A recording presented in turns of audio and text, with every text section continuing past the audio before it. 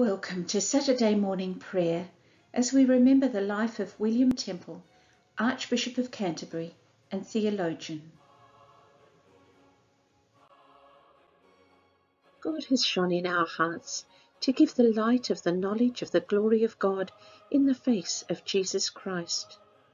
Glory to God, Father, Son, and Holy Spirit, as in the beginning, so now and forever. Amen. The opening canticle, a song of creation. Bless the Lord, all created things, who is worthy to be praised and exalted forever.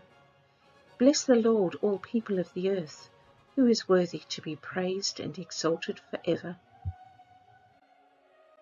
O people of God, bless the Lord. Bless the Lord, you priests of the Lord. Bless the Lord, you servants of the Lord, who is worthy to be praised and exalted forever. Bless the Lord, all you of upright spirit. Bless the Lord, you that are holy and humble in heart. Bless the Father, the Son, and the Holy Spirit, who is worthy to be praised and exalted forever. The night has passed, and the day lies open before us. Let us pray with one heart and mind. As we rejoice in the gift of this new day, so may the light of your presence, O God, set our hearts on fire with love for you, now and forever. Amen. The psalm today is a portion of Psalm 18, verses 1 to 31. It begins, I love you, O Lord, my strength, O Lord, my crag, my fortress and my deliverer, my God, the rock to which I come for refuge, my shield, my mighty Saviour, and my high defence. You may wish to pause the video here to complete the remainder of the psalm. Creator God, whose praise and power are proclaimed by the whole creation, receive our morning prayers, we pray, and renew us in your service, through Jesus Christ our Lord. Amen. The reading is from Matthew chapter 22, verses 15 to 33. It begins, Then the Pharisees went and plotted to entrap Jesus in what he said. You may wish to pause the video here to complete the remainder of the reading. May your word live in us and bear much fruit to your glory. The Canticle, a song of redemption. Christ is the image of the invisible God, the firstborn of all creation. For in him all things were created, in heaven and on earth, visible and invisible.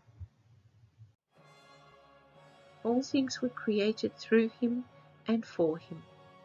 He is before all things, and in him all things hold together. He is the head of the body, the church. He is the beginning, the firstborn from the dead.